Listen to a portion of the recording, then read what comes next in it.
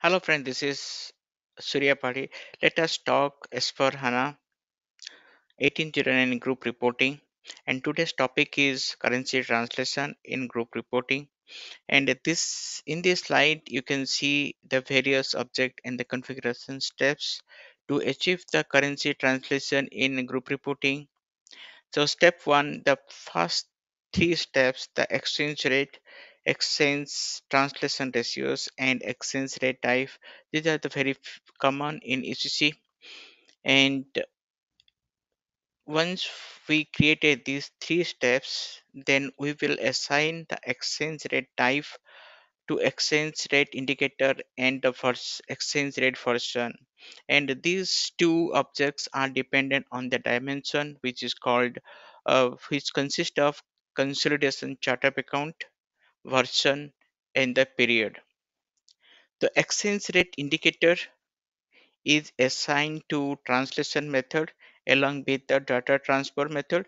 The data transfer method which controls basically what type of data, whether it is a closing data or whether it is a periodical data, and where the exchange rate will be applied. And to the translation method, we also assign selection. Selection is a in ERP, it is a set which selects various objects, that is FS item, the FS item to be included for the translation.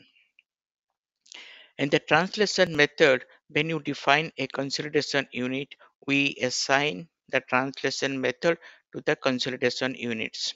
So that's why when you run the currency translation in either in the local reporting or in the group reporting, monitors, and based on the consolidation units, it selects what translation method to be used and what exchange rate to be used, and how many what are the rate and exchange rates to be used for which period, for which person, and for which consolidation chart of account.